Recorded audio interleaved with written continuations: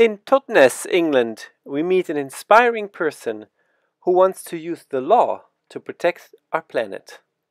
My name is Polly Higgins. I am an international lawyer and I also happen to be a lawyer for the Earth.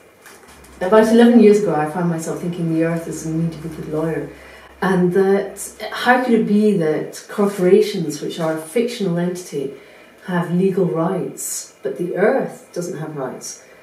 And more than that, how is it that corporations that are a fictional entity do not have certain responsibilities to the Earth? What are those responsibilities that we need to put in place? What is the duty of care that we collectively owe to the Earth? So that was the beginning of my journey of exploring how we could put in place laws that for me were missing. You could say, looking out onto the world and looking at all the destruction out there, that something was clearly going wrong. You know, I look at the Athabasca tar sands, I look at fracking, I look at deforestation, I look at the use of chemicals and pesticides and big industrialised farming, and what I see is huge damage and destruction, and not just ecological destruction but also cultural ecocide.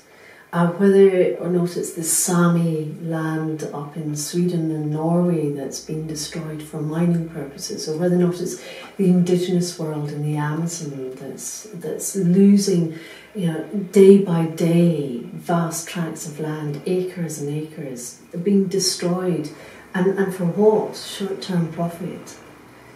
And what I'm working on at the moment is ecocide law to criminalise mass damage and destruction. Amazingly, it's not a crime to cause significant harm, unwanted harm to the Earth, yet. So what I'm doing is I'm legally advising on how we can put that law in place. At the moment, individuals must go to court and sue the state or a corporation for not properly protecting the Earth. Such litigation is costly, time-consuming, and does not always lead to the desired outcome, namely outlawing harmful behaviour. Polly argues for making ecocide a crime. Criminal law, however, is different because it becomes incumbent upon the state to take action on behalf of its citizens. So when an individual or a corporation commits a crime, it's for the state to take that legal action on your behalf. It's also faster.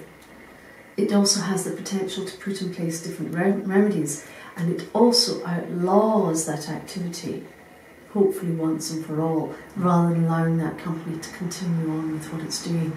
So there's a powerful motivation here to actually recognise it as a crime to cause significant harm to the Earth and to create that legal duty of care. Polly reminds us that when slavery was abolished, it went against the mainstream economic interests of the time. To protect human beings, the law was used to accomplish what was ethically the right thing to do. Now it's time to put adequate laws in place to protect the Earth. So it's a peace mission, if you like. And to do that, I think, requires citizen engagement. It's not something that happens in a rarefied environment behind closed doors just by a few people. I think this is about us all stepping into that role as trustees for the Earth. Ecocide can become an international crime if at least 83 states agree to amend an existing international treaty, the Rome Statute. Yet Polly calls not just on governments to take action. Everyone can do what is in their power to protect the Earth. This is about self-empowerment. The best thing you can do is actually take action from wherever you are, whatever your skill base is. I'm a lawyer, so I looked at how I could use law to protect the Earth. It's really about self-authorization, is what I call it.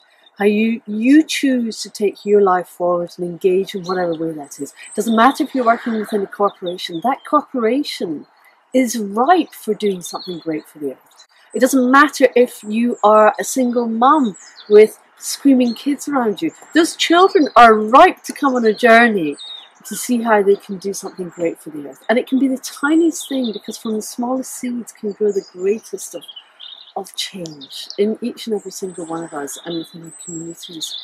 Sometimes it really is just a matter of turning around and also asking for help, saying, hey, this is what I want to do. Can you help me? Can you come on board? I'm a great believer that the person who has an idea has all the help and support around them to make it happen, whatever that idea is. And you know what? If people tell you that you're crazy, then you know you're onto a good thing. So, you know, dare to be great, dare to get out there and dare to change the world. You know, one step will take you to another. And this is the wonderful thing. As soon as you start taking these steps, you start finding the like-minded individuals who are also on that journey as well. And that is a symbiotic process, if we like, where we're unified by common intent, by daring to care enough to go and do something about it. That small step can start you on a very big and great journey. Thanks for that.